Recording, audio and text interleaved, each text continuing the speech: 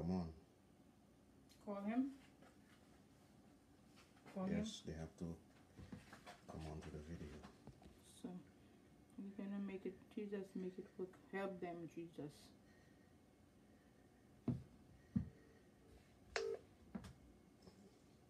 They're not here. Oh, what did I... Good morning, Sister Dennis. Thank you for joining us. We will begin shortly. One call him in the room.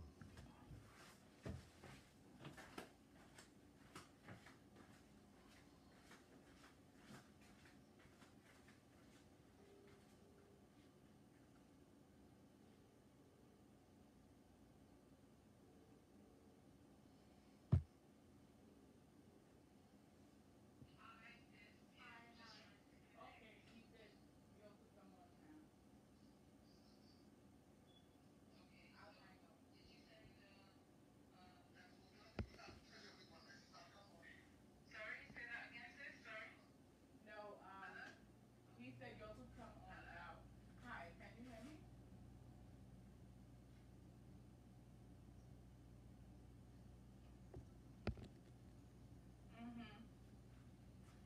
Malcolm, you sent it already? I don't see them. He said he don't see you all. Go on Facebook. He needs to see you all on there.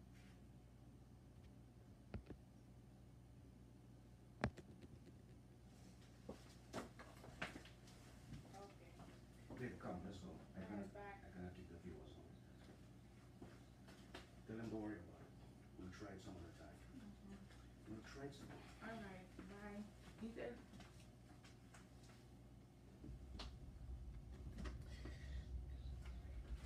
Hold on. He said read it because of the time.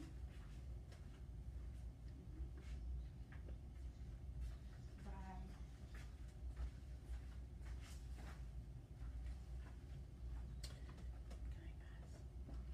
By the rivers of Babylon, there we sat down. Yea, we wept when we remembered Zion. We hanged our harps upon the willows in the midst thereof.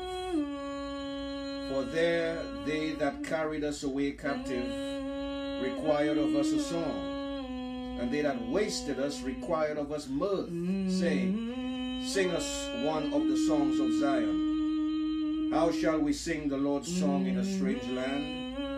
If I forget thee, O Jerusalem, let my right hand forget her cunning.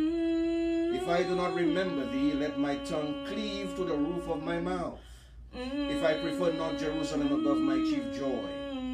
Remember, O Lord, the children of Edom in the day of Jerusalem, who said, raise it even to the foundation thereof. O daughter of Babylon, who art to be destroyed, happy shall he be that rewardeth thee as thou hast served us. Happy shall he be that taketh and dasheth thy little ones against the stones. By the rivers of Babylon, where we sat down, and there we went when we remember Zion. By the rivers of Babylon, where we sat down, and we went when we remember Zion. For the wicked carry us away captivity, require from us a song. But how can we sing the Lord's song in a strange land? For the wicked carry us away captivity, require from us a song. Now how can we sing the Lord's song in a strange land? Ah,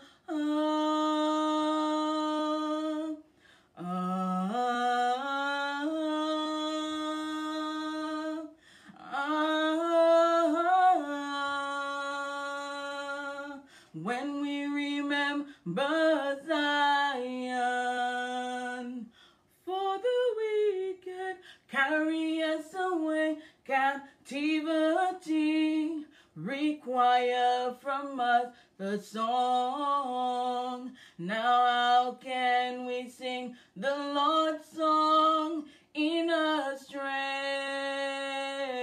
land? So let the words of our mouth and the meditation of our heart be acceptable in thy sight, Lord, today.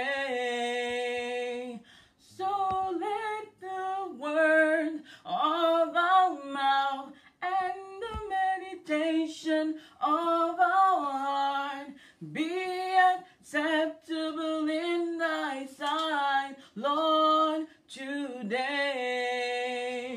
By the rivers of Babylon,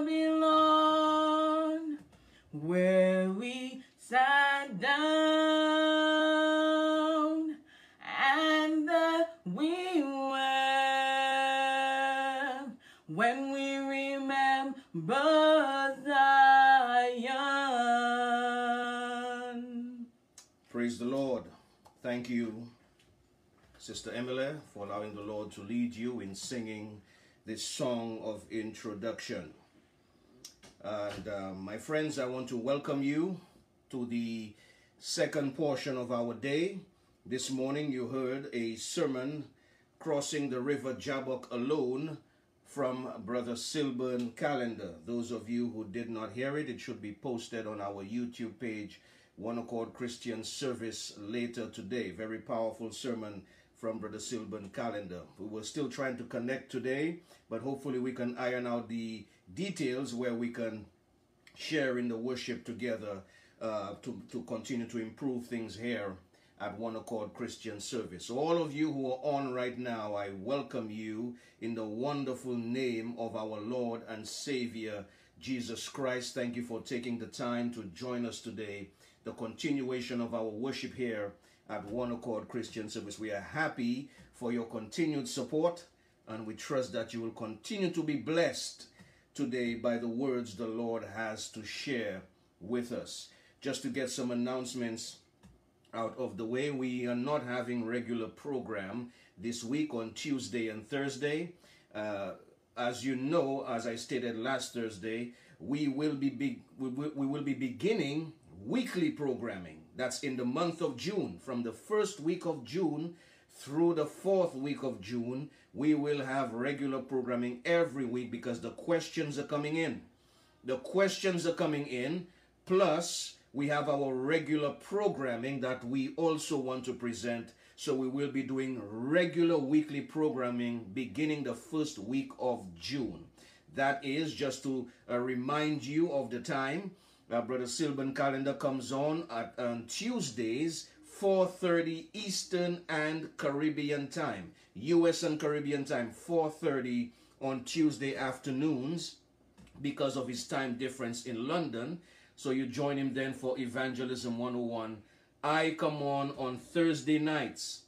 Thursday nights at 7:30 p.m. U.S. Eastern time. It's about midnight, I believe, in England. I come on Thursdays with Gospel Reality. We are beginning every week in June. Next, not this week coming, but the following week, the first week of June, we are dealing with a question sent to us by a faithful viewer, Brother Stephen Reynolds. Brother Stephen Reynolds submitted a question that we will be dealing with the first week of June, God willing. I just want to remind you as well, my friends, of our YouTube page. If you have not subscribed, you can do so today. All our past sermons and past weekly programming has been loaded on there. The sermons today will be loaded on there before the start of the week next week. So we want to invite you to join our YouTube page or go there for all our past programming that you may have missed. Now, folks, we're going to get into the message for this morning. As you can see here, I will be using my dear screen today because I have some information and some visuals that I want to present while the word is presented. So I trust by the grace of God that everyone can see the screen clearly. I have my wife looking at all the comments to make sure that everyone is good. She will inform me if there is any problems. But I invite you now to pray with me and ask God's continued leading on our programming today. Heavenly Father, I stand before you as a humble servant. I stand to serve you, O God, and I pray that through the power of your Holy Spirit and your Holy Spirit alone, that I will accomplish this work. I am a man. This is your word. Use me, dear Lord, to send the information out there. And I pray that the hearts of your people will be blessed. I give you the praise, the honor, and the glory, for I am not worthy. You alone are worthy. In Jesus' name I pray. Amen and amen. Folks, today's topic is The Matrix Has You. The Matrix Has You. Is your mind free? This program today is filled with information about our current world, not necessarily the intricate details of the world that we live in, but the core principle and system of the world that we live in. I present it today to wake us up to the world and its reality, and to understand why our only hope lies in the immortal, invisible, God only wise. I invite you to, if you have the time, share this programming with the young and with the old. We need to be woken up in the world that we live in today and its reality, my friends. It's amazing. I didn't even know this. This message today is based upon the movie that was presented 20 years ago. They're celebrating the anniversary of it this year, the 20-year anniversary of The Matrix. When this movie came out, it captivated the minds of men. It transcended what movies were before it in terms of special effects and its action sequences. But when you break the movie down to its core principles and its message, you will realize that it is a powerful message that is applicable to the world that we live in today. So, beginning in August this year, many people will flock to the theaters for the re-release of The Matrix for its 20-year anniversary. They will be captivated by its scenes of action. They will be captivated and mesmerized by its amazing special effects. But what I want to do today is to dig deep within its core religious principles and understand the message that it has, which is a powerful application to the world that we live in today. To begin the presentation, I want to begin with a few quotes from three authors who wrote three particular things that I want to point on concerning the world that we live in. Not all of them are Christians, and I want us to understand that, because I want us to see. You see, the problem with the world today is people don't want to accept when the Bible tells them that something is wrong. So I want us to understand that everyone looking at this world, from whatever point of view they're looking at it, knows that they can't take it on face value. So I want to share with you these quotes about what these people wrote concerning the world that we live in today. One wrote, "We are on the cusp of an incredible global change, a crossroads where we make decisions that will influence life on earth well into the future of what we call time.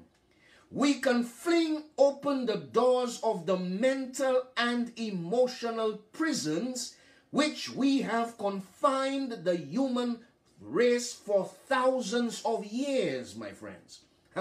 Or we can allow the agents of that control to complete their agenda for the mental, emotional, spiritual, and physical enslavement of every man, woman, and child on the planet. How will they enslave them? With a world government, with an army, with a central bank, with currency, underpinned by a microchip population. Are you listening to me today? I need you to listen to me today very clearly. The author says, I know that sounds fantastic, but if the human race lifted its eyes from the latest soap opera or game show or sports event long enough to engage its brain, it would see that these events are not just going to happen, but they are happening. This is from the book, The Biggest Secret by David Icke. This is in the introduction of that book, copyright 1999, my friends. He wrote this in 1999. Looking forward, I venture to say since 1999, we're in 2020, has what he's been written come true? Yes, it has. He's looking at it from a different worldview. He's looking at it from a different worldview, but he understands what is happening in this world. And he says, we will see it too. If we take our eyes and minds from the distractions that have been carefully put for us in this world to keep us dumb to what's happening. If we take our eyes and minds of the distraction of sports, eyes and minds of the distractions of the movies and the game shows and the TV shows and all the things that keep us distracted in this world. So that's the number one quote. What is the next one? I begin. A leaderless but powerful network is working to bring about radical change in the United States. Its members have broken with certain key elements of Western thought, and they may even have broken continuity with history. The Aquarian conspirators, as the author calls them, range across all levels of income and education, from the humblest to the highest. They are school teachers, office workers, famous scientists, government officials, and lawmakers, artists and millionaires, taxi drivers, celebrities, leaders in medicine, education, law, psychology. They are incorporated in every walk of life. Some are open in their advocacy, and their names may be familiar, meaning there are people who are put on the forefront for us to see. There are people whose lives are made plain and public for us all to see. However, others are quiet in their involvement, believing they can be more effective if they are not identified with ideas that have altogether been misunderstood. This book, The Aquarian Conspiracy, was written by Marilyn Ferguson in 1980, my friends. For a long time now, many people have been onto the happenings of the world. So she says there is a group of people, and the entire thing is called the Aquarian Conspiracy. There are some they put in the forefront, and there are some who work behind the scenes to accomplish their purposes in this world, my friends. Let's go to the third quote. The conscious and intelligent manipulation of the organized habits and opinions of the masses is an important element in a democratic society.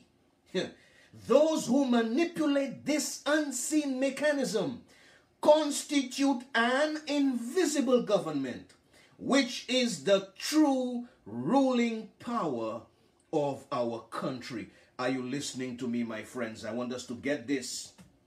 The conscious and intelligent manipulation of the organized habits and opinions of the masses is an important element in a democratic society. Those who manipulate this unseen mechanism is the true ruling power of the country. Listen to this. We are governed our minds molded, our tastes formed, our ideas suggested, largely by men we have never heard of. When we go to the store to buy products, these products have been decided by people outside of us. They put ads on the television to motivate us and get us to what we buy. There are different choices, they understand that, so they present a choice for everyone. While I chose this suit, someone else chose another style of suit. How do we pick our perfumes? What celebrity wore them that motivate us to buy them? When we select them, did we know that they smelled good? Or did we know that they were presented to us by a celebrity or an athlete that made it look good, my friends? What cereal do we buy? Where did we get the idea to buy it? Whatever attitude one chooses toward this condition, it remains a fact that in almost every act of our daily lives, whether in the sphere of politics or business, in our social conduct or our ethical thinking, we are dominated by the relatively small number of persons. It is they who pull the wires which control the public mind, who harness all social forces and contrive new ways to bind and guide the world. This book, Propaganda, written by Edward Bernays in 1928, and the principles of the book Propaganda are live and active in the world that we live in today. Many companies use it. That's why an ad on your television may be millions of dollars, but companies would invest in that ad of millions of dollars because the benefits of that ad is you and me going to the store after seeing it and buying it. My friends, I want you to understand. When you walk in the mall, there is music playing. That music is not random. That music is carefully selected to motivate you and I to shop. I want you to understand the intricate happenings of this world. We were in a situation where stores were closed, where businesses were closed. Wall Street goes up and down. Why is Wall Street going up when businesses and stores are closed, unlike any time in human history? You will be amazed to know that there are people controlling what is happening, controlling what we see, because we are led to believe that when Wall Street is going up, everything is good. So there is an influx of money into Wall Street to make it go however they want it to go. I know today that people are going to listen to this and going to say, don't listen to this madman conspiracy theorist. I want you to understand something. When I'm done here, I hope you can get the reality of this world, because it's not hidden. It's not hidden to those who have the ability to see it. It's hidden to those who don't want to see it. Even the government invented the term conspiracy theorist when John F. Kennedy was killed. When people came up with all those theories that it could not have been the man they said it was. They created the term conspiracy theorist, so the minute you hear anything that seemingly is far-fetched, you can be dismissed as a conspiracy theorist. But I don't want you to take my word for it today. I want you to think. I want you to think about the world that we live in. I want you to see how it works and make the decision for yourself, my friends. This is serious. And I want you to run now. If you know somebody that needs to hear this, to wake up to the world, I need you to share it today. I don't normally ask this, but listen, it's time we stop playing games, my friends. It's time we recognize what is happening. No one can make a decision based on wrong information.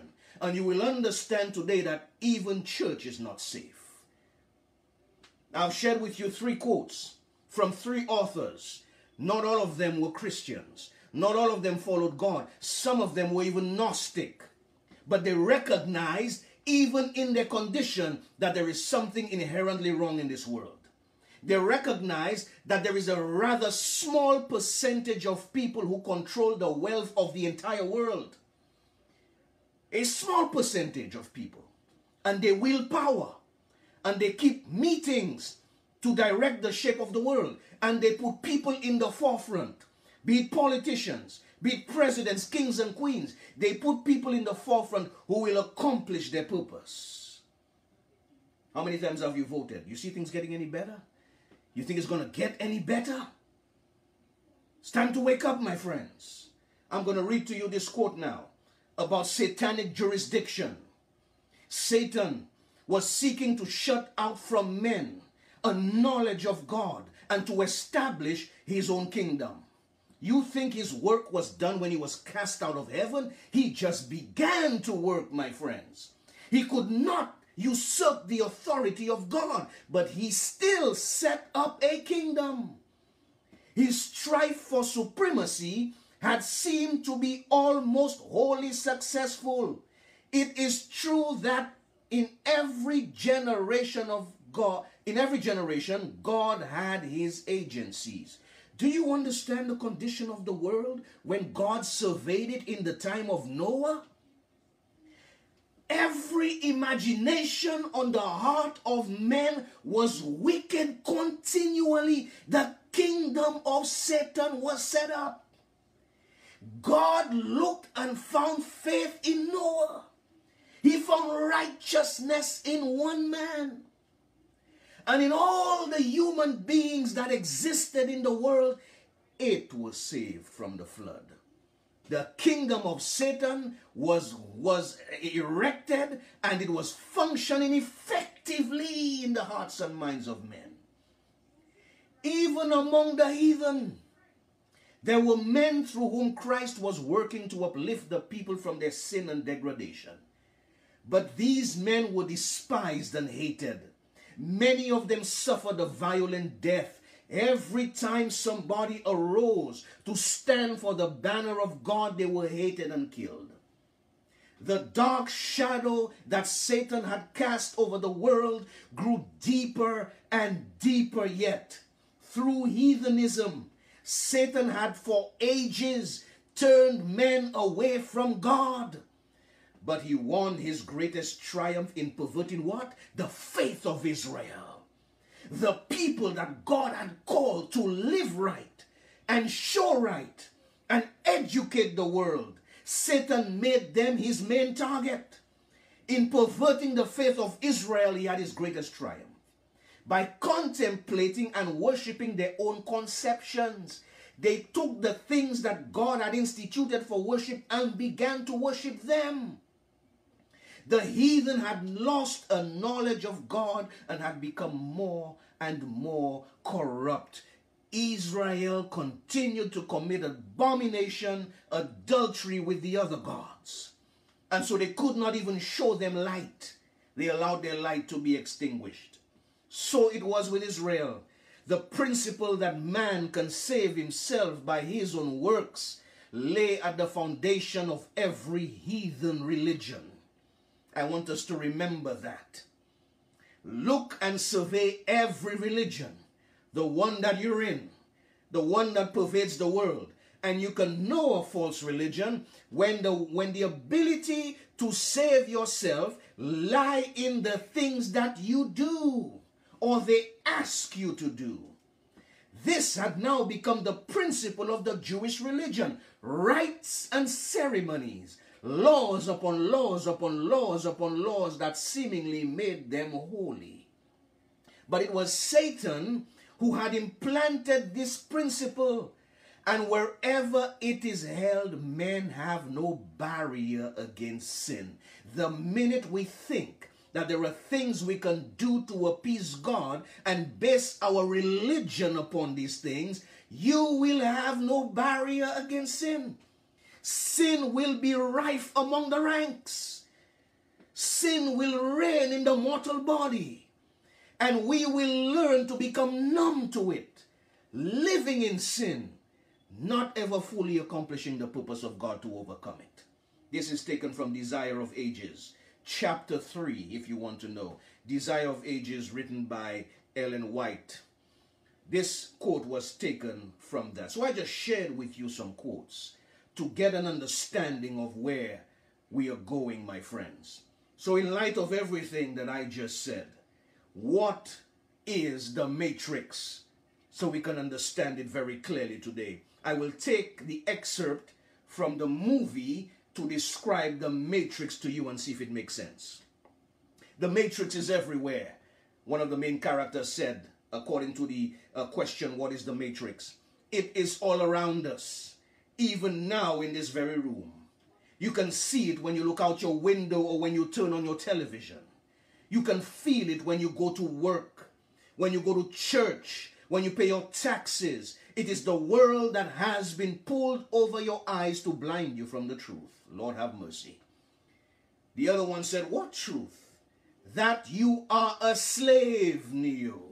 Like everyone else, you were born into bondage, into a prison that you cannot taste or see or touch. It is a prison for your mind.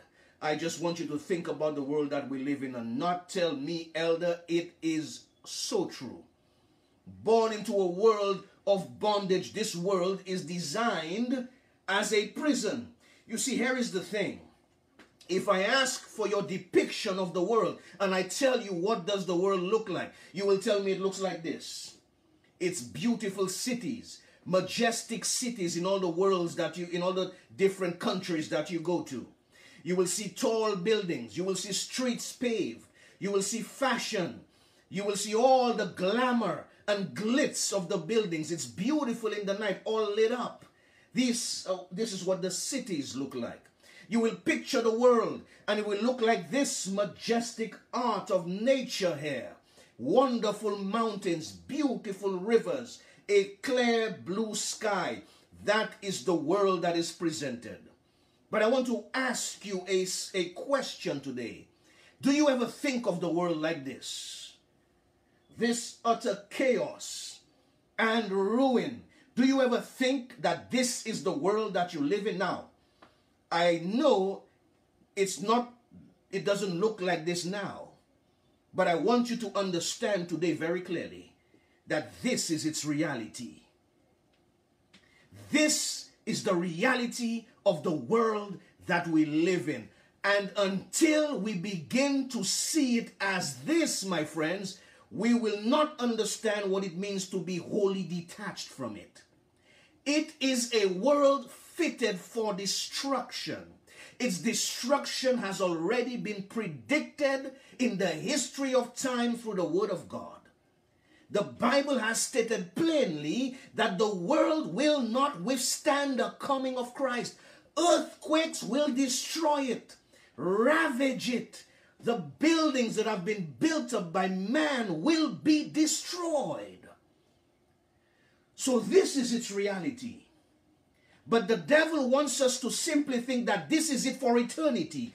These cities will last an eternity. This nature will last an eternity. And so we hold on to it for dear life. We hold on to its principles. We hold on to it. We don't want to die. We don't want to leave it. We don't want to claim the new world that Christ has said he will make. The new Jerusalem which will come down from heaven. That is the eternal one. But the devil wants us to think that the world in its current condition is eternal. And so the matrix is that world. That world that has been carefully built to keep us as slaves, to keep us subject to it all the days of our lives without ever claiming the world to come. The system of the matrix is also described as a system that is designed to turn a human being into this, a battery. That is the system it's designed and what it reduces a human being to. Now you may tell me today, elder, I don't feel like a battery. You got to break that down for me. Let me tell you this. We wake up every single morning after a good night's rest, sometimes not even a good one. we brush our teeth, we take a nice shower, we put our clothes on, we have a nice breakfast in whatever order we do it. We charge ourselves up only to give 8 to 10 to 12 to 14, 15, some push it, 16, 18, 19 hours a day. We give of ourselves to this world in whatever work that we do. We expend our energy. We have a few breaks here or there. Some don't even bother with breaks because they have to get the job done. We do this morning, noon, and we do this day after day after day, 5 days a week. Some of us push it. Some of us take a break off for Saturday, we go to church. But we go to work Saturday nights even sometimes to make up for it. Those who don't go to church on Saturday go to work. Those who don't go to church on Sunday go to work. Some say, I don't care about church, go to work 7 days a week. Giving time, giving energy, giving our resources, my friends. Some of us, sometimes we can't get it up in the morning. We wake up, we are drowsy, we are weak. The world says, I've got the solution for you. I've got 5-hour energy. You like coffee? Coffee's gonna give you a spark. Take some caffeine, take a banana. I've got an energy bar for you. You got to recharge that battery so you can get back to work and put your time and effort until one day that battery can no longer function. No matter how much Red Bull you drink, no matter how much coffee you drink, no matter how much energy bars you drink, there is no recharging the battery, so the job finds a new battery to replace you. Many people find themselves in a home after the battery has drained, at home or in a nursing home where all the dead batteries go, and they just wait for you to die. All your cells are dead, no more recharging, and they put you in the ground. And then the question is, what was all you wrought worth? Don't make a mistake this morning, my friends. I am not an advocacy for laziness. Every single person must work to make ends meet, to make a living, and to build principles in this world. But if it is our work alone that defines us, we're in trouble. What we work for is a key factor in where our heart and our mind is. We must understand that all the world requires of us is our resources. And we have to use them judiciously and in temperance so that we don't find ourselves used and abused and thrown away. I want that to cement itself in our minds. You know what the book says? 2 Peter chapter 2 and verse 19. While they promise them liberty, they themselves are the servants of corruption. For of whom a man is overcome, of the same is he brought into bondage. Now the Bible uses this to describe the false prophet. But I want to make an application today. I want to apply that to the leaders of our world. They promise liberty. How many politicians have come out and tell you they promise you liberty? They promise you better taxes. They promise you a better community. They promise you a crime-free society. They promise you a spread of the wealth. How many have come through the history of time and promised you liberty? But the Bible says they themselves are the servants of corruption. How many of them has it been found out of that they are nothing but corrupt? You know why, my friends? Because they have been overcome by corruption. I want you to understand, in the book of Daniel, when the Bible says Daniel had a dream that needed an interpretation, and Gabriel was dispatched from heaven to bring the revelation to Daniel. But Gabriel said, I was detained by the prince of Persia. And Michael had to come and contend and help me overcome. And I go now because the prince of Greece is coming. Listen to me, my friends. We like to skirt around the issue when it comes to this topic. We like to think that it is just men that the angel is talking about. There is no man that can contend with an angel from heaven. I want you to understand this principle. Satan has fashioned his government the same way that God has. He didn't learn anything on his own. He's a created being. And he stood on the very mountain of God. He understands how to erect a government. And he himself is spirit. And so Satan's careful plan is to appoint a particular angel to every head of state that this world has ever known. That's why paganism has reigned supreme in every nation that has ran through the world. God has saved people from the paganism in the nation, but the principles of the nation were pagan. He has ascribed somebody to each leader in this world because that is the way his principles will be fulfilled. That's why the Bible says we battle spiritual wickedness in high places. It stands to reason that the men and women who are making decisions that affect us every day of our lives, that Satan will target them carefully and motivate them through their actions to bring the world into subjection to him and his principles. Listen to this, my friends. 2 Timothy 3:12. Evil men and seducers shall wax worse and worse. Doing what? Deceiving and being deceived. It is a continuous process. When Satan comes into a man and possesses a man, he, through deceiving that man continues to deceive others. We cannot expect the evils of the world to be extinguished unless men turn their hearts from Satan to Christ. Listen to this as well.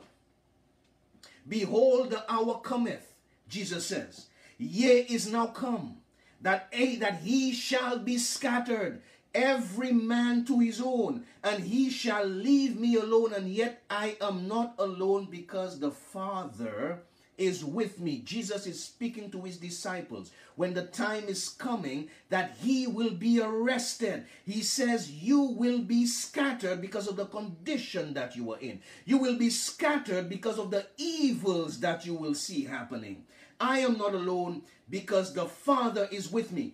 These things I have spoken unto you, that in me he might have peace. In the world he will have tribulation, but be of good cheer. I have overcome the world. And I want us to understand what Jesus is saying when he says, I have overcome the world. I describe to you the world and the illusion that it presents to man, the world and its leadership, that many of them are prompted by the evil one. The world that Jesus says, I will leave you in. You will be scattered, but you will have peace eventually through me. In the world you have tribulation, but I want you to understand I have overcome the world. Now, to understand that principle, wait a minute, Jesus went, he left. The world still stands today in 2020. Evil men are waxing worse and worse. How do we understand that I have overcome the world? Hence we come to freeing the mind. Remember what I said. The matrix has you.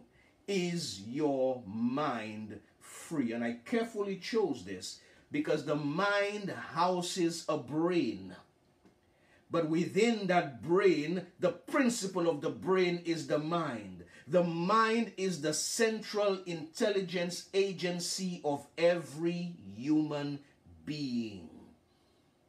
Every human being. The mind is also called the citadel. Mind, definition, the element of a person that enables them to be aware of the world and their experiences, to think and to feel. Nothing that you do is absent in the mind. The very things that you see must be processed in the mind to tell you. Your very speech, your very heartbeat, even though the brain needs oxygen and blood to run, the brain must tell the heart to beat. The brain must tell your hands to move. The brain must define what reaction to what, whether you laugh, whether you cry, based on the circumstance. The mind is the citadel. It is the faculty of consciousness and thought. The citadel is defined as a fortress. So your mind is a fortress, my friends. Let's go to the book of Romans 12, verse 1. Book of Romans chapter 12 and verse 1. Listen to what the Bible says. The Bible says, and I call this the ideal and the call. Romans chapter 12 verse 1. I beseech you therefore, brethren, by the mercies of God, that you do what? Present your bodies a living sacrifice. Not just anyone, one that is holy, one that is acceptable to God, which is your reasonable service. Present your bodies a living sacrifice. How do we understand that? Let's run to the book of Hebrews chapter 10. Living sacrifice, wholly acceptable unto God. Let's understand that process. When God says this is the ideal, that's what I want from you, that's what I call you to do, we must understand that call so we can understand what we need to do. The book of Hebrews chapter 10. Hebrews chapter 10, and I put them on the screen so that you can go to them as we do them. Listen to what the Bible says in Hebrews chapter 10. For the law, having a shadow of good things to come, and not the very image of the things, can never with those sacrifices which they offered year by year, continually make the comers thereunto perfect. You know why they couldn't do this? Listen to verse 2. For then would they not have ceased to be offered? Because the worshippers once purged should have had no more what? Conscience of sins. It's not just about the killing of sheep. That's why it was pointing to something. There is no way these sacrifices could have purged their conscience. But what do those sacrifices mean? But in those sacrifices, there is a remembrance again made of sins every year. Every time you sacrifice that sheep, that lamb, every time was a remembrance of what you did. So you have to continually do it because your conscience is not clear. For it is not possible that the blood of bulls and of goats should take away sins. It's not possible. Wherefore, when he cometh into the world, he saith, sacrifice and offering thou wouldest not, but a body thou preparest me. In burnt sacrifices and in burnt offerings and sacrifices for sin, thou hast had no pleasure. It's not a pleasing work to kill a lamb every single day. Sprinkle this there, sprinkle that there. Then said I, lo, I come, in the volume of the book it is written of me, to do thy will, O God. Above when he said, sacrifice and offering, and burnt offerings, and offering for sin, thou wouldest not, neither hadst pleasure therein, which are offered by the law. It was the requirement of their time. Jesus had not come. Yes, they were to be obedient in doing it. I want us to understand that. We live under a different dispensation from them. They had to do it as God said do it. It required obedience, but they must also learn its principle. That was the problem with Jerusalem. But listen to what the Bible says. Then said he, lo, I come to do thy will. What is God's will, O God? He taketh away the first, that he may establish the second.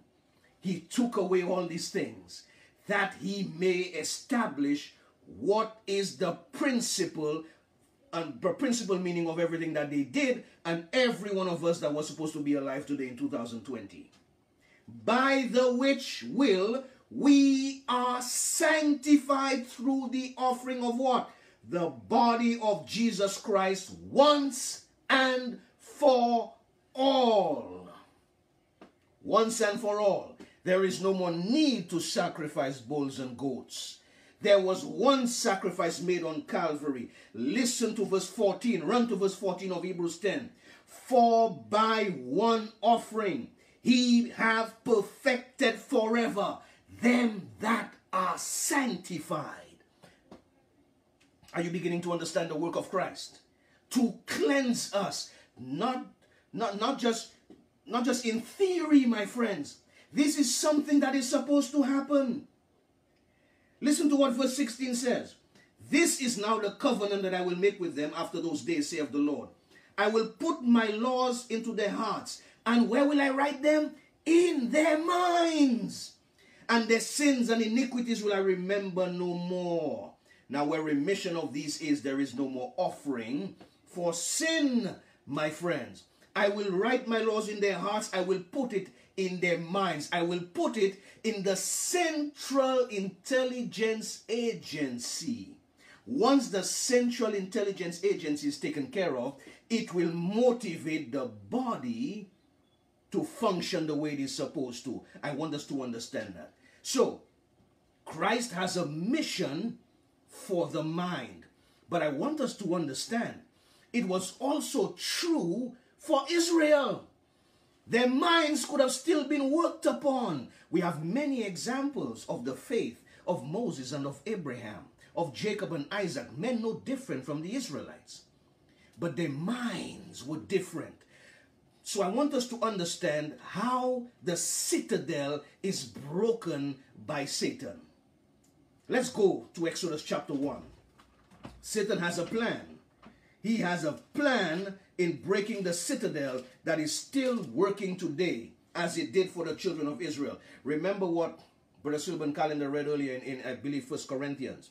These things happen to them for ensamples. For these things happen to the children of Israel as ensamples for us, upon whom the ends of the world are come. Everything that happened to them was for a witness for us.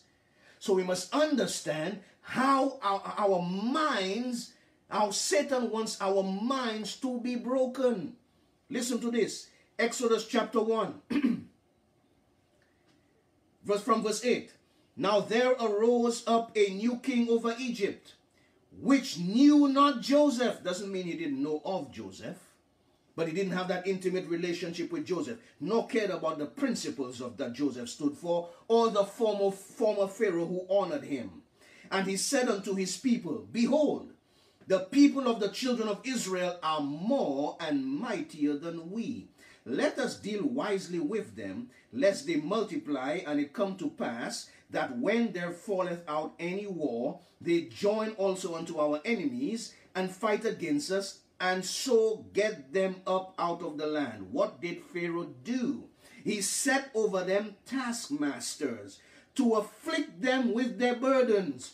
And they built for Pharaoh treasure cities, Pithom and Ramses. But the more they afflicted them, the more they multiplied and grew. And they were grieved because of the children of Israel. And the Egyptians made the children of Israel to serve with rigor. And they made their lives bitter with hard bondage, in mortar, in brick, and in all manner of service in the field. All their service wherein they made them serve was with rigor. That is a careful and selected plan by Pharaoh to render God's people with the mind of a slave, a broken citadel. Remember, he didn't start by killing their firstborn. He started by making their lives hard with bondage. They were building treasure cities for Pithom and Ramses. They were subject to the Egyptians. The Egyptians exercised lordship over them, beat them, made them serve with rigor. So tell me, if someone puts you in that position and breaks your will and breaks your mind, what do you think happens to your mind? Now, do you want to know what a broken citadel looks like? Let's run to Exodus chapter 32. Let's see what a broken citadel looks like. Remember what I just told you. All their lives in Egypt, after Joseph, they served with rigor. Year after year after year after year, till 400 years had passed. These people were, the people born then were born into slavery. All they knew was slavery. All their predecessors taught them was slavery. Yes, there was a time when Joseph existed and our living was good, but that was a distant 400 years ago. All we know is slavery. We born into it. So listen to Exodus 32. And when the people saw that Moses delayed to come down out of the mount, the people gathered themselves together unto Aaron and said, Up, Aaron, make us gods, which shall go before us. For you see this man Moses that brought us up out of the land of Egypt? We wot not what is become of him. And Aaron said unto them, Break off the golden earrings which are in your ears, which are in the ears of your wives and your sons and your daughters, and bring them to me. And all the people brake off the golden earrings which were in the ears, and brought them unto Aaron. He received them at the hand, fashioned it with a graving tool, after he had made it a molten calf. And they said, These be thy gods, O Israel, which brought thee up out of the land of Egypt. What does a broken citadel look like? The broken citadel was when Moses went up on the mount to commune with God. They perceived that there is no way this man could still be alive. They were delivered from Egypt by the hand of the Almighty God, which launched an attack, launched an attack on all the gods of Egypt. But the minute Moses, who had spent 40 days in the mountain, the minute they did not see him and perceived that this man was gone, they said, wait a minute, we need a God to lead us. Now I want you to notice that they did not tell Aaron to make them a calf. They said, make us gods. But Aaron knew what to make, because the calf was one of the chief, if not the chiefest, of Egyptian gods. Every one of the crowns had the two horns of the bull.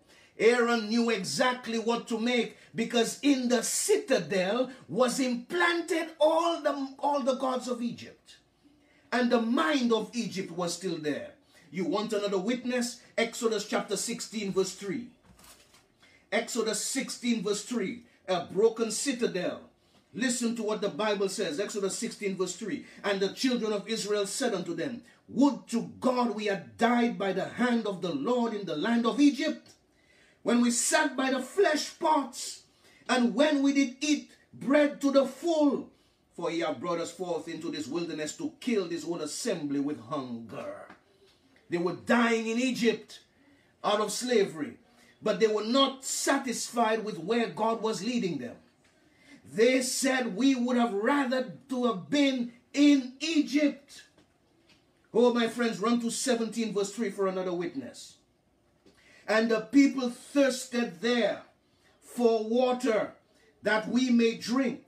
And Moses said unto them, Why chide ye with me? Wherefore do ye tempt the Lord?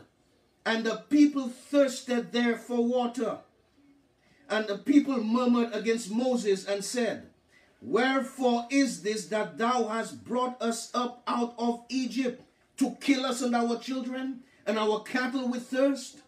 And Moses cried unto the Lord, saying, Lord, what shall I do unto these people? They be almost ready to stone me. And the Lord said unto Moses, Go on before the people, and take with thee the elders of Israel and thy rod, wherewith thou smotest the river. Take in thine hand and go. So here it is. Every time the people faced a situation, they wanted to go back to Egypt, because they were subject to Egypt. Egypt had subjected them to a broken citadel, and so they were dependent upon Egypt. Every principle that they were about was Egypt. They believed the freedom that God was offering was just their freedom from Egypt. But God was working on them to help them see something better than that, my friends. God wanted them to be free in mind, to understand. That's why he always said, remember, remember, remember. Observe the Passover, observe the feasts, and remember. He was trying to re-emphasize in their minds, I am your God. I still love you. I brought you up out of the land of Egypt. You are a chosen generation. You are unlike every nation in this world. But that couldn't register in their minds because they were constantly just thinking of their circumstances and thinking in the flesh. And so the Bible says, I expect you, the Lord says, it is your reasonable service to offer yourself as a sacrifice. Now the word reasonable comes from the root word logikos, which means the most logical thing that anybody could do is present their bodies a living sacrifice. How is a sacrifice presented? The lamb is taken, the lamb is slain, the lamb is subject to what the requirement of the sacrifice is. What we do is come to the Lord and present ourselves to him that his will be accomplished with us. A living sacrifice, which means he's not going to kill us. He's just going to kill the fleshly part of us. I want us to understand that. He wants the spirit to reign, so the flesh must die. We are a living sacrifice because we are constantly presenting ourselves to him. And that is our reasonable service. And then the Bible says, be not conformed to this world. Be not conformed, but be ye transformed. How? By the renewing of your mind, that ye may prove what is that good and acceptable and perfect will of God. The word conformed comes from the word suschematizo, or you can find system from it, or scheme, or schematic. Conformed, properly assuming a similar outward form by following the same pattern. Be not conformed to the world by simply following its pattern.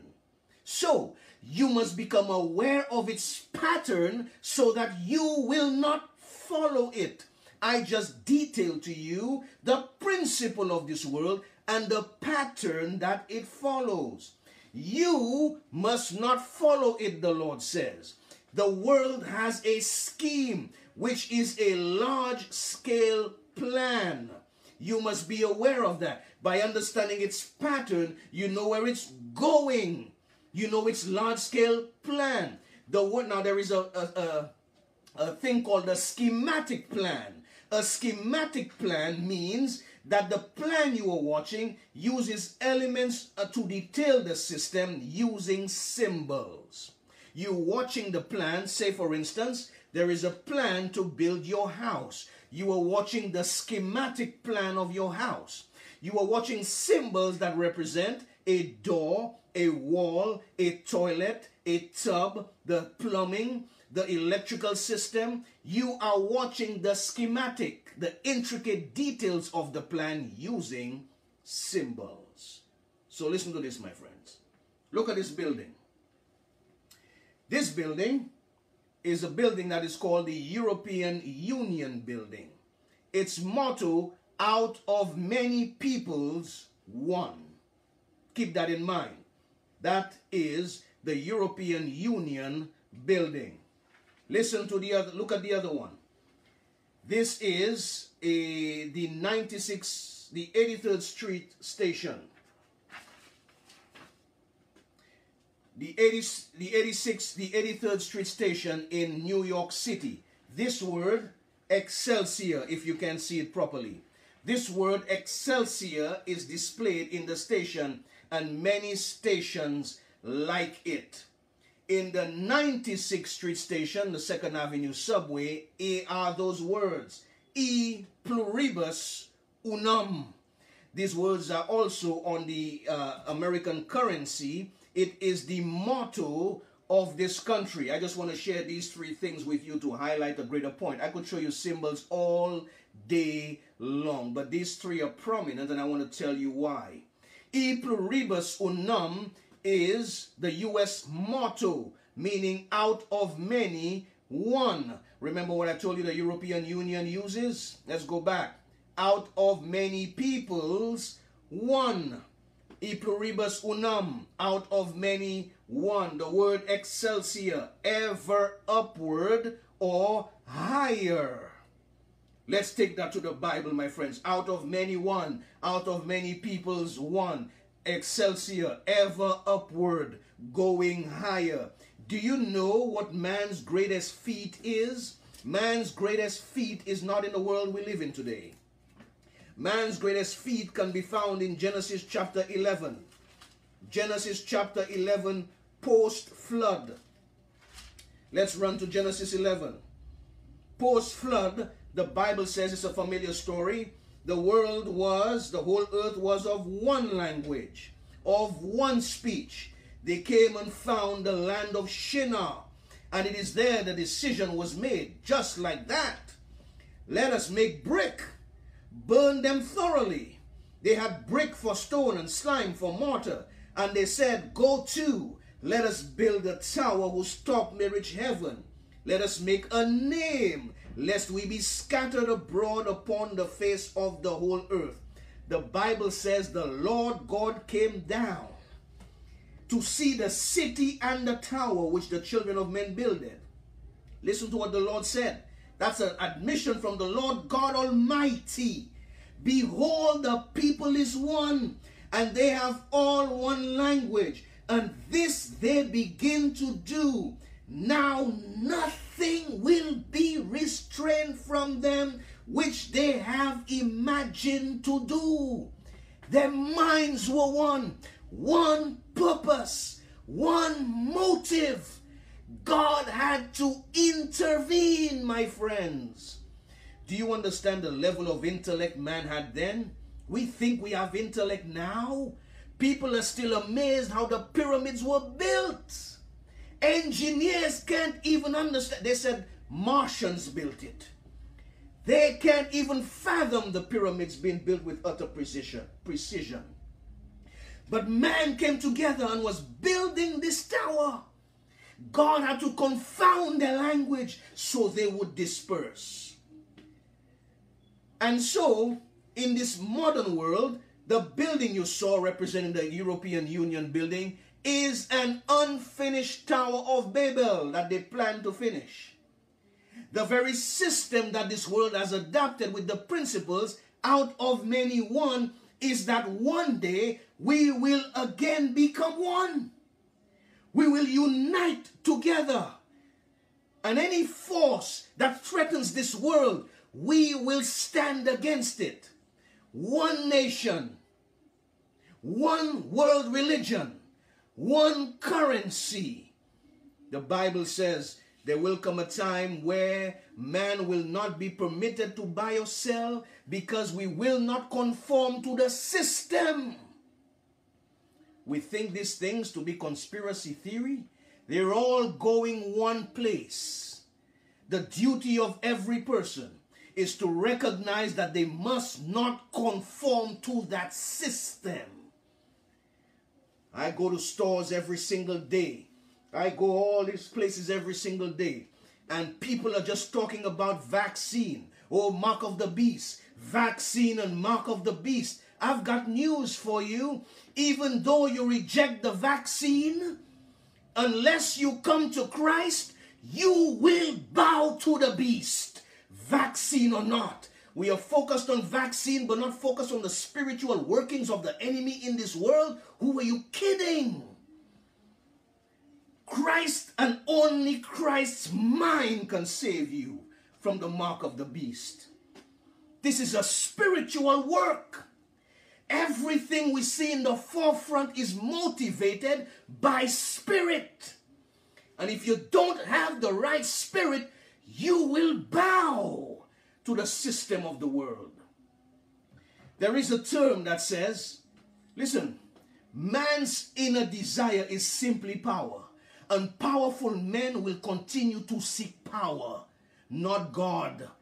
Satan promised man in the Garden of Eden power. You will be like him. You don't need him. There is a saying that power corrupts. Absolute power corrupts absolutely. I want to share a better quote with you today. Power doesn't always corrupt. It depends on the power. Author Robert Caro has said, reflecting on Lyndon B. Johnson, power always reveals. When you have enough power to do what you always wanted to do, then you see what the guy always wanted to do. You see, when you want to serve God, it requires power. That power doesn't corrupt. When you see what that power does in the apostles, in every follower of Christ from the time they received the Holy Spirit, you see what the person always wanted to do. If your intention is to serve God, then his power through you will be a ministering power. But when you see government officials, when you see all those who call themselves leaders in finance and in society, even in religious circles, when you see that power causes them to usurp authority over anybody, then you recognize it is a selfishness in them that is magnified through the power that they receive. Not everyone who says they receive power from on high receives power from God, my friends. So power helps you to recognize what the person really is on the inside. So the question we will be asking is, okay, you say, Elder, that there is a matrix. You say our minds must be free. So the question is, how do we break free from the matrix? I will tell you today, how did Neo, the character in the Matrix, break free? And how it is no different. Neo, in order to break free from the Matrix, had to be reborn. He went through a process of rebirth, and then he was sent back into the Matrix. But when he went back into the Matrix, he was not subject to it. He was able to manipulate things in the Matrix to use against the forces of evil. Listen to this analogy, my friends. It's all biblical. He was born again, and when he walked through the Matrix, he saw things differently. He was able to manipulate it so that he could accomplish his purpose. My friends, when Jesus came to this earth, Jesus walked in the matrix of his time. Was he able to manipulate the waves and the sea? Was he able to bring to life the dead? Was he able to heal the sick, cure the blind? Was he able to command things and it came to pass? Lord have mercy. It is no different to us. That's why the Bible says, do not be conformed to the matrix, but be transformed by the renewing of your mind. Run with me to Ephesians chapter 4. Ephesians 4:23. Let's understand that principle. Listen, my friends. Let's get deep into this thing before we depart here. I want you to get it, because when I'm done here today, none of us should be subject to the matrix. All we should be working for is the renewing of the mind. Let's get into this. Listen, Ephesians chapter 4, 23 and 24. I want you to see it. I want you to believe it. I want you to claim it. Ephesians 4, 23, 24. And be renewed in the what? Spirit of your mind. And that he put on the new man, which after God is created. How is he created? In righteousness and true holiness. Wherefore, putting away lying, speaking every man truth with his neighbor, for we are members one of another. This is, this is serious brain surgery that is going to happen here.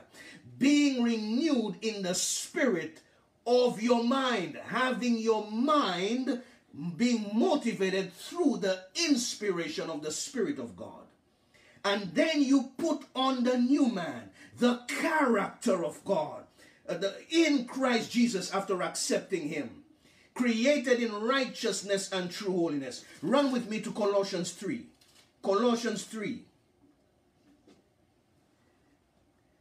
I'm reading from verse 9. Lie not one to another, seeing that ye have put off the old man with his deeds, and have put on the new man, which is renewed in knowledge, after the image of him that created him. Putting on the new man means feeding yourselves on the word of God and everything spiritual that feeds the spirit, that your mind is changed, that when you leave the door of your house and you go out into the world, your eyes begin to see differently. When you hear the speech of a president, a prime minister, a king, a queen, you can dissect thoroughly what they are saying from what they are not. When you look at the news, when you read the newspaper, you can dissect what is happening because you have the schematic of the world in your mind. And then you have the Spirit of God bringing to knowledge the things that you must learn and see. When you look at a movie, when you read a book, when you're talking to people, when you're listening to a sermon, you can see through all the web of lies and deceit. Because the Spirit of God is motivating you to think and to feel and to process the happenings of the world. Run to John 15. John 15. John 15, 15 and 16. Listen to what Jesus says to his disciples. And listen to what Jesus is saying to you right now. Henceforth, I call you not servants, for the servant knoweth not what his Lord doeth. If you're going to live by the world, then you are a servant to the world. And the servant will never know what his Lord doeth. Satan, listen to me, brethren. I want to make that statement as the Lord brings it to my mind. The men you think that have power in this world has an illusion of power. Satan never reveals to his people all the plans that he has for their destruction. He just wants them to lust after earthly power. They can fulfill his purpose and they will reap the benefits of that destruction when Jesus comes. That's why Freemasons at the lower levels believe that they are serving God. They believe that all is well. This is a Christian organization. But when you are 33rd degree Freemason, you understand who you are serving, because to make it that far, you are subject to everything that they have taught you. And so the illusion of power is what has captivated people. The servant of Satan will never fully know what he's about. But here is what God says. I have not called you servants, I have called you friends. For all things that I have heard of my Father, I have made known unto you. You have not chosen me, but I have chosen you and ordained you that he should go bring forth fruit, and that your fruit should remain, that whatsoever he shall ask of the Father in my name, he may give it to you. You see, I am sending you out there as my fruit to bear fruit. The purpose of God's friends is to know everything that they need to know for their time and for their mission. Because ultimately, in the Matrix, their mission was to free others. And Christ's mission was to send his agents out there so that while they have been made free, others should be made free. And so this quote comes into play that we must understand when it comes to our work as agents of Christ. The Matrix is a system.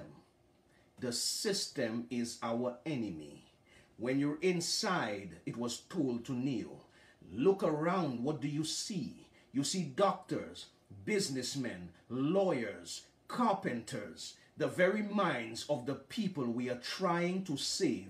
But until we do, these people are still part of the system, and that makes them our enemy. Most of the people are not ready to be unplugged. Many of them are so inured, so hopelessly dependent on the system that they will fight to protect it. And that's why you have people fighting today to protect this world and its principles.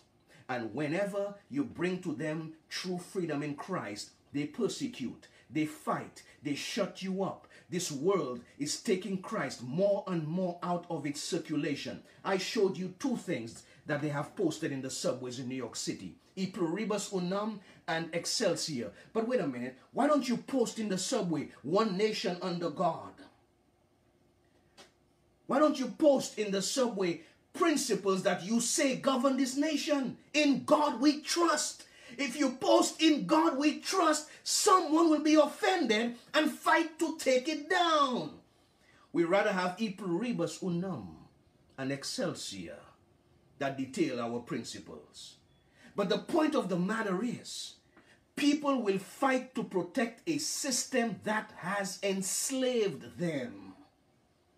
And they will fight you when you try to show them that the system is broken and the system is not good. That's why God says to his disciples in John 15:18-21, if the world hate you, he know that it hated me before it hated you. He walked in it, they hated him. If you were of the system would love its own. But ye are not of the system. I have chosen you out of it, therefore it hateth you. The servant is not greater than his Lord. If they have persecuted me, they will persecute you. If they have kept my saying, they will keep yours, Jesus says. Let's run to Philippians 2:5-11. We are winding down now. We are winding down. Philippians chapter 2. I want you to understand these principles as we continue our mission. Philippians 2:5-11. Let this what? Philippians 2:5-11. Let this mind be in you, which was also in Christ Jesus. What is the mind that was in Christ?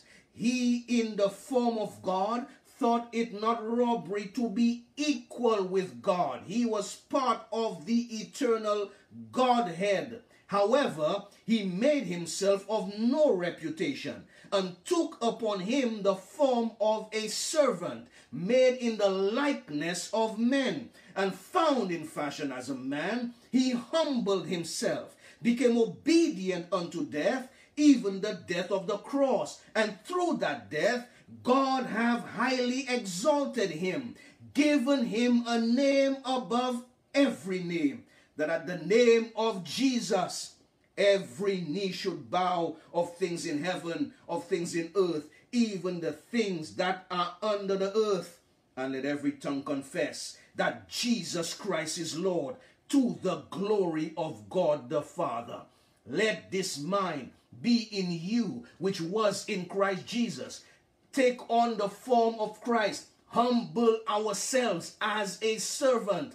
Descend in spirit to his feet. Allow him, through his sacrifice, to cover us. Allow his life, his character that he lived, to be the character that we desire to live. And in desiring to live like him, may we invite his Holy Spirit into our hearts to break us, to mold us, to fashion us, and to walk according to his principles. And his mind will reign supreme in us. 1 Peter chapter 2. 1 Peter chapter 2 to reinforce this. 1 Peter chapter 2 from verse 20. For what glory is it, if when he buffeted for your faults, he take it patiently? But if when he do well and suffer for it, he take it patiently, this is acceptable to God. Yes, we are buffeted. Yes, we are tempted. Yes, we are tried. But if we take it patiently, my friends, it is acceptable to God. For even hereunto were he called, because Christ also suffered for us, leaving us an example that he should follow his steps to Christ, who did no sin, neither was guile found in his mouth, who when he was reviled not again. When he suffered, he threatened not. He could have wiped out everyone that touched him. He could have vanquished everyone that nailed him, that spat on him, but committed himself to him that judgeth righteously, who his own self bare our sins in his own body on the tree, that we being dead to sin should live unto righteousness, by whose stripes he were healed. We were as sheep gone astray, but are now returned unto the shepherd and bishop of your souls. My friends, when I teach you about the matrix, when I teach you about the system, when I teach you about your mind that is free, I am not teaching it to you so that you can be subservient to anyone or any system. I am teaching it to you, and it has been taught to me so that we all can be independently free. Because I want you to understand the principle today. Church is also part of the system of the matrix. Judge the one that you're in yourself. I'm telling you this. When you receive spiritual foresight, you can dissect the church from the top down. Here is how I want you to understand it. Number one, the truth is like a lion.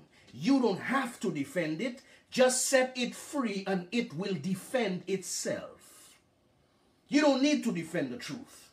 The truth is its own defense, because the truth is Christ, and it will always stand the test of time. I want you to understand this. Does the church want people to overcome sin for their personal benefit or for the church? Is the church asking you today to live for them or live for God? Is the church that you're in motivating you to be an independent child of God or dependent upon its system? Has the minister you serve usurped authority over you? Does he demand your supreme obedience, or does he point you to obey the living God? This is not singular to any denomination. Assess it as the Spirit of God gives you wisdom. Because today, I want you to be able to think and act independent of the Spirit of God that is in you. And finally, my brethren, Philippians chapter 2. Philippians chapter 2. Philippians chapter 2, 12 and 13. Wherefore, my beloved, as ye have always obeyed, not as in my presence only, but now much more in my absence, Paul says, work out your own salvation with fear and trembling. I am Paul.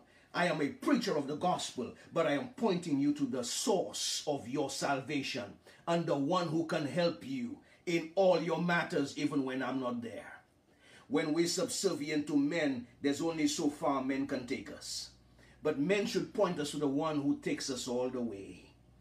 For it is God which worketh in you. It is God which worketh in you. It is God which worketh in you both to will and to do of his good pleasure. My friends, it is God that works in us to change our minds, to awaken us to our condition, to awaken us to the world, to give us the mind that we need, my friends.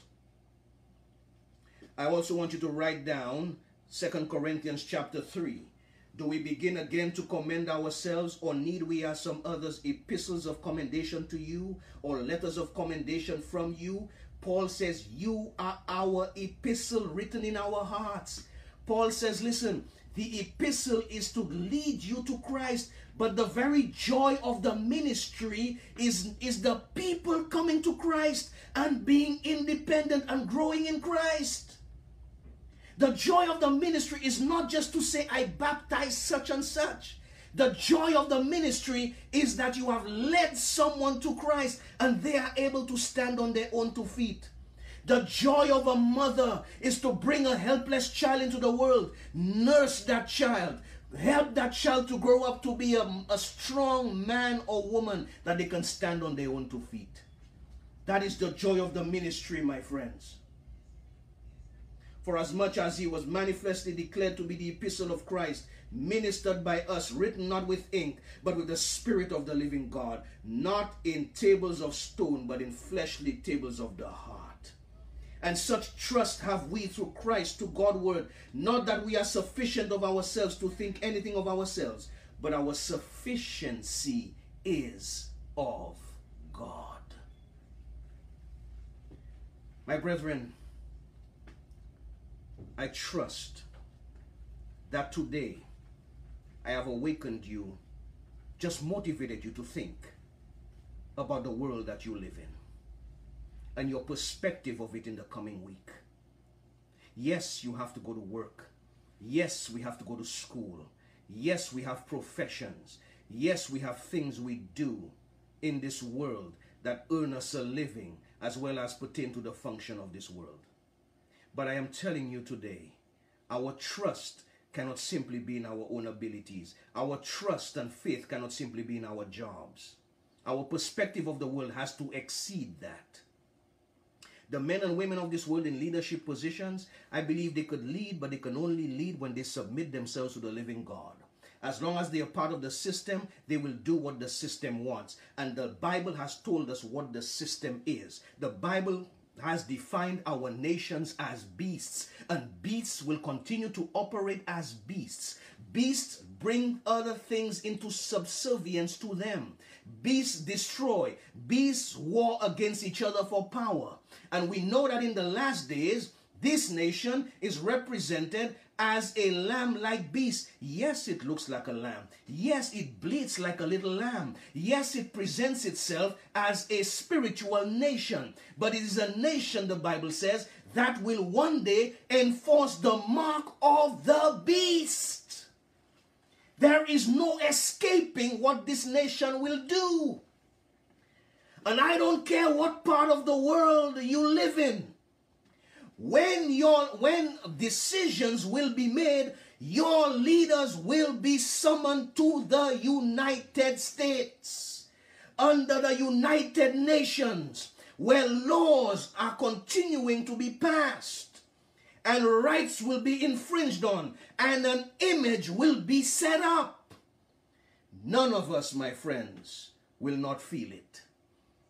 And so, knowing this, the only safe assurance is the mind of Christ that will help us navigate this world, that will keep things in perspective.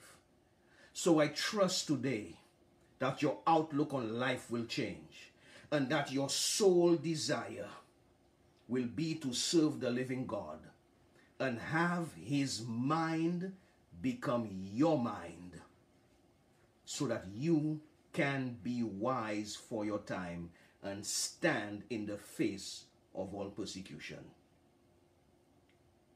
Just before I pray, I want you to listen to this song.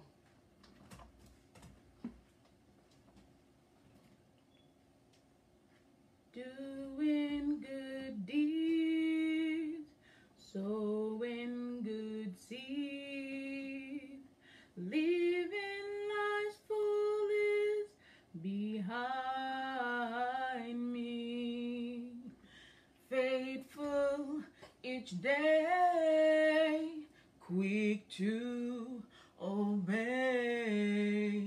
That's how I want the Lord to find me when he comes again, when he comes again. And oh, may he find me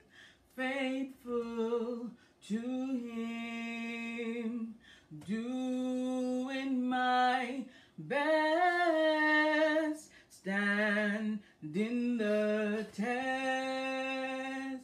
That's how I want the Lord to find me. I trust, my friends, you're listening to the words of this song. How do you want the Lord to find you? It's very important. It is the question of the day. How do I want God to find me?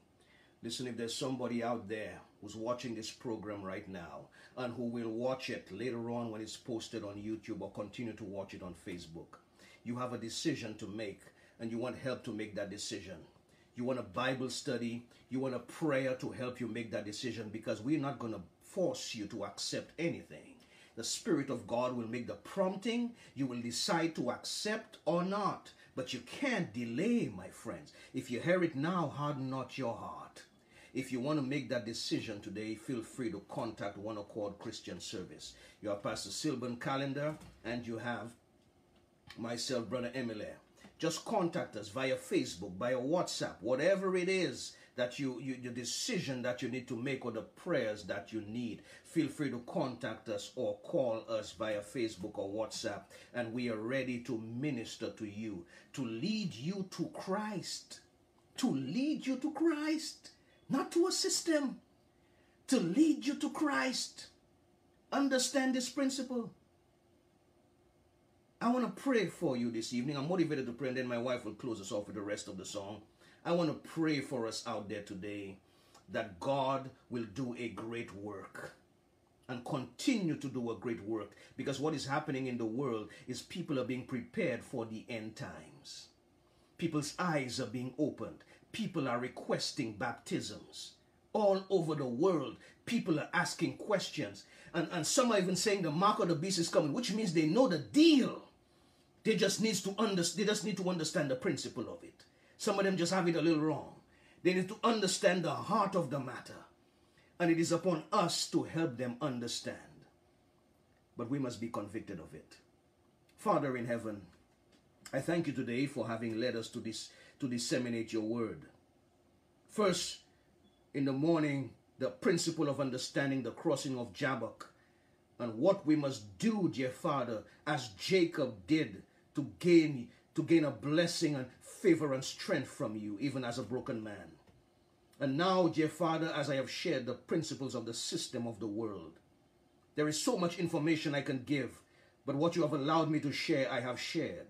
And I pray that it has motivated your people to think and to now act, not to continue to be part of simply that system, but to break free from it through the power and might of our Lord and Savior, Jesus Christ, and his mind, which should be our mind. I pray for someone today who needs to go all the way with you, who's hesitating, who's wondering whether to make that decision. Convict them in the name of Jesus. And may they, dear Father, commit their lives to you. I pray for some of us who may have been a bit misled. We are on the path, but we are not there all the way. We need to break free from whatever is holding us back and go all the way with you now. Time's a wasting. The devil is getting more desperate.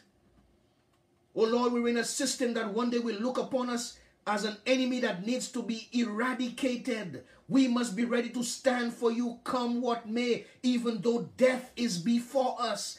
We must be ready to stand. In the name of Jesus, convict us to let go of whatever things in this world we hold dear to, so that we can stand in that day.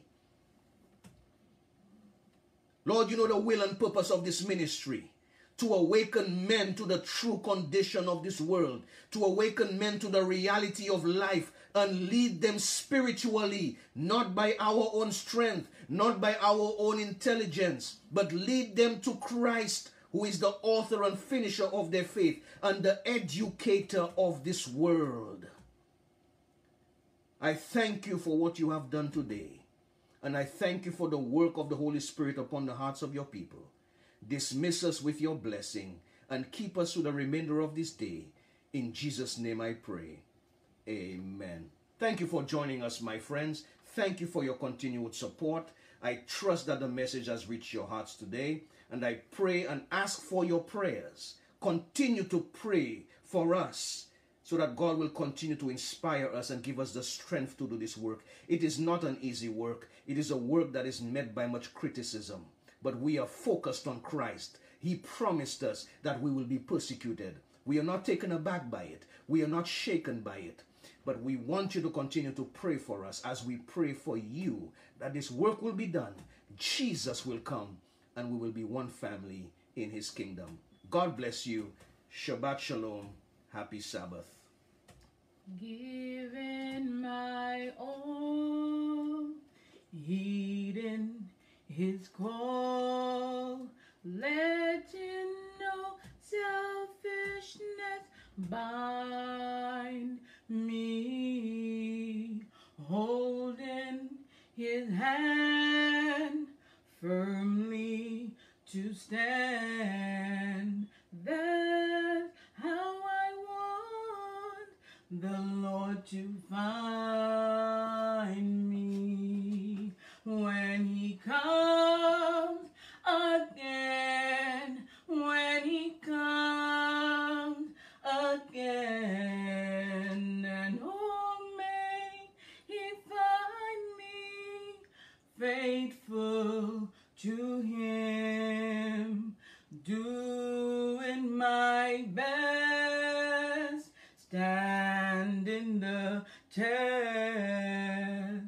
That's how I want the Lord to find me, serving my Lord, true to his word, daring the tempter to bind me, fervent in prayer, burdens to bear. That's how I want the Lord to find me when he comes again, when he comes again. And oh, may he find me